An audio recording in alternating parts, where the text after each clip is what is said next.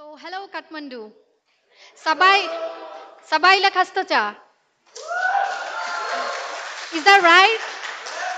Yeah, okay. So, let me introduce myself. I am Anjumanara Chaudhuri, Senior Marketing Strategist at WP Manage Ninja, and currently I'm working with Fluent Forms. So, before moving on to my topic, let's tell you a small story, guys. Well, in this story, there was a farmer who had a golden goose, meaning that the goose was laying a golden egg every day, and he used to sell the egg to the market and got a good amount of money. But after some time, he became very greedy and cut down the belly of the egg one day, thinking about that he could get all the money, all the eggs, all the golden eggs at a time. But we all know that things just don't work like that, right? And so, before moving on to the moral of this story, let's look at my today's topic. It's like conversion optimization and lead generation. So basically, I will discuss about the most trending ways of generating leads and optimizing the most conversion rate for your website. Well, there are many ways to do that, but above of all, you need to be patient about your process. I mean, you need to give your time to the website. You can't put all the eggs. I mean, you can't be impatient about the eggs that is lead in this case, and you can put them at one place at a time. So, by saying that, let's know what is lead generation. Well, we know that lead generation is a process of acquiring your target audience or potential customers to increase your future sales. But how to do that? So, before that, we will know about the process, but before that, let's look at some stats, guys. Well, 53% of marketers believes that 53% of marketers allocate their budgets for lead generation, and there 80% of marketers believe that marketing automation is the main way of generating leads, and there are 43% of people who shops online every day and check their emails from their branded shops. So, from the stat, what we can understand, guys? Anyone can tell? From the audience, I want to know that from this state, what we can understand. Anyone?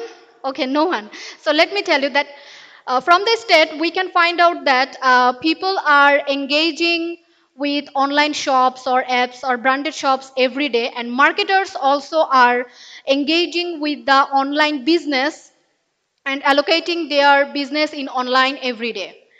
So now let's look at the visitor's journey. So first of all, a visitor discover your website by the blogs, websites, or some social media. Then they click the call to action button, like that could be an image or the messages, or that could be a blog on your website. Then they land on the landing page you have built for them, and they grab the offer. That could be buying anything or downloading anything from your website. Now, before generating the leads, first of all, you need to know the types of your leads. I mean, there are four types of leads basically. These are cold leads, warm leads, market qualified leads, and sales qualified leads. Cold leads are people who are fit for your company but didn't interact with you yet. Warm leads are those who knows about you but didn't exchange anything from you yet. Then market qualified leads are familiar with your brand but didn't exchange familiar with your brand, and they are engaging with your content but didn't exchange anything from you yet again. Then there are sales qualified lead who have expressed their interest in your products or services. Now, apart from these four types, there are more two types of leads. They are hot leads and information qualified leads. Hot leads are the people who they are over interested in your company, and information qualified leads can be reached through your content by reach through your business by some informative contents, but for some reason they are not reaching you yet. So why did we have to know about your leads, the types of leads? Because without knowing your audience or knowing your people, you can't make a proper plan. You can't segment your audience. You don't know how to sell your product, right? Now, from these types of leads and the visitor's journey, from my research and from my knowledge, I have came out this 11 types of solution to generate the leads for your website. Well, this is a long list, so it would not possible for me to describe all these for now, but I have segmented them in three different parts. So now look at those parts.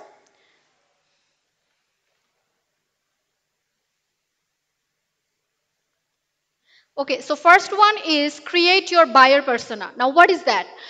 You have to research on your audience, your target audience. Who you need to know who your people are. You need to know whom do you have to sell your products, right? Because each individual's interest is different than other. After your then you have to create your buyer persona, and you have to create content about, based on your buyer persona, and share them on your different platforms, for example social media.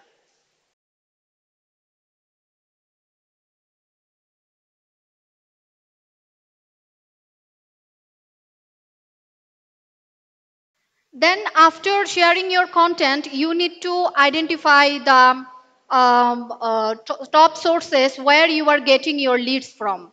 Like it could be any page, any content, any video, any platform. You need to know where you are getting the top leads. Then you have to segment your audience, do the email marketing for them, or let's say just you have to nurture them regularly.